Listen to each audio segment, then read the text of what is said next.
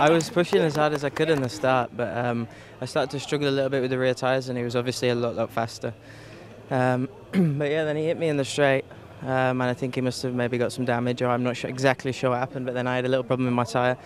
Then I started to pull away, and it was just about controlling it. I was a little bit worried about the tyre because it had a big cut in it. But yeah, absolutely fantastic result.